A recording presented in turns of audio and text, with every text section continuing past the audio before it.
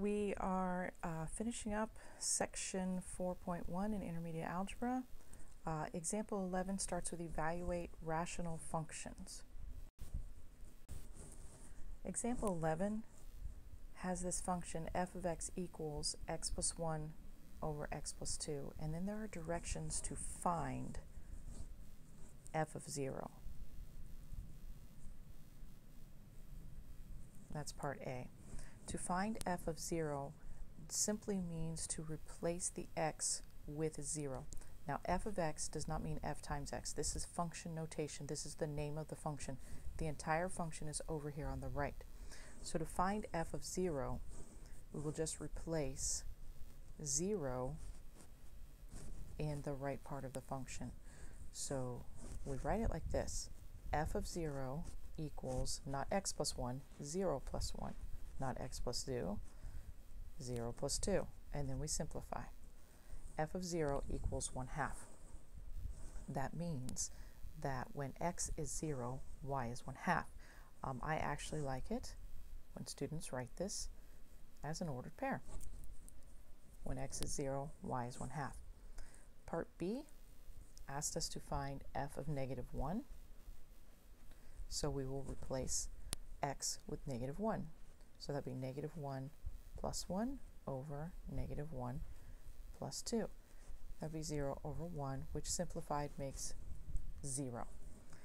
In as an ordered pair, that means when x equals -1, y equals 0. In other words, what I substituted here is the x coordinate. When I simplified it in, what comes out is the y coordinate. Part C says find f of 2. So we will substitute 2 in that function for x. We'll have 2 plus 1 over 2 plus 2. When we simplify, we get 3/4. As an ordered pair, that means when x equals 2, y equals 3/4. And that would be an actual point on the graph of this function. Letter D says find f of -4.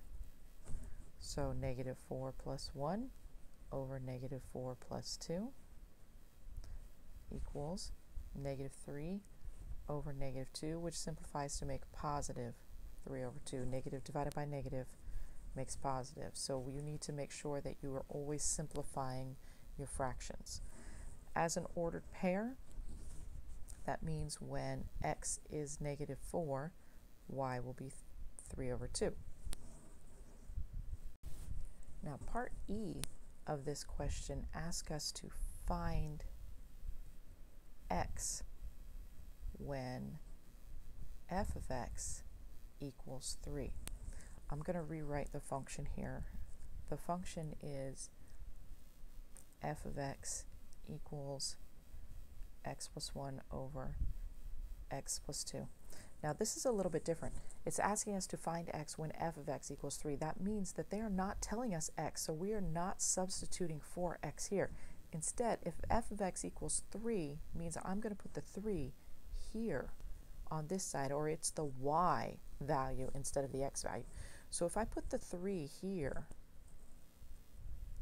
I have x plus 1 over x plus 2. The question is asking me to find x. So once I replace that 3 on this side, I'm going to solve this equation for x. The first thing you need to do is get this x plus 2 off of here. If you know the law of proportions, you know that you can cross multiply to get rid of that denominator. So 3 times x plus 2 is the same as 1 times x plus 1 or x plus 1. And you end up with this equation here once you get that denominator out of there like that. And then you can simplify and solve. So using distributive property, 3x plus 6 equals x plus 1. Combine like terms. I'm going to subtract this x off of both sides. So I'm going to end up with 2x equals, when I subtract this 6 off to this side, I get -5. You divide by 2,